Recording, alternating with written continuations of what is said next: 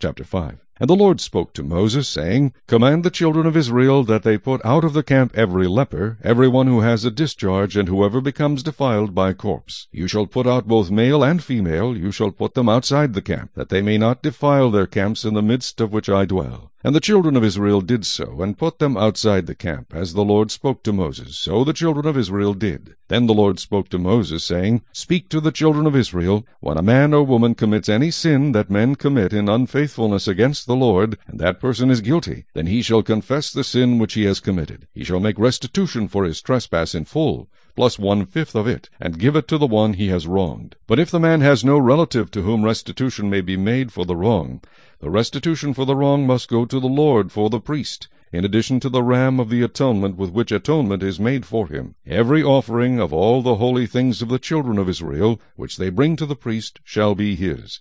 And every man's holy things shall be his. Whatever any man gives the priest shall be his. And the Lord spoke to Moses, saying, Speak to the children of Israel, and say to them, If any man's wife goes astray and behaves unfaithfully toward him, and a man lies with her carnally, and it is hidden from the eyes of her husband, and it is concealed that she has defiled herself, and there was no witness against her, nor was she caught. If the spirit of jealousy comes upon him, and he becomes jealous of his wife, who has defiled herself, or if the spirit of jealousy comes upon him, and he becomes jealous of his wife, although she has not defiled herself, then the man shall bring his wife to the priest. He shall bring the offering required for her, 1/10 of an ephah of barley meal. He shall pour no oil on it, and put no frankincense on it, because it is a grain offering of jealousy, an offering for remembering, for bringing iniquity to remembrance. And the priest shall bring her near, and set her before the Lord. The priest shall take holy water in an earthen vessel, and take some of the dust that is on the floor of the tabernacle, and put it into the water. Then the priest shall stand the woman before the Lord, uncover the woman's head, and put the offering for remembering in her hands, which is the grain offering of jealousy. And the priest shall have in his hand the bitter water that brings a curse. And the priest shall put her under oath, and say to the woman,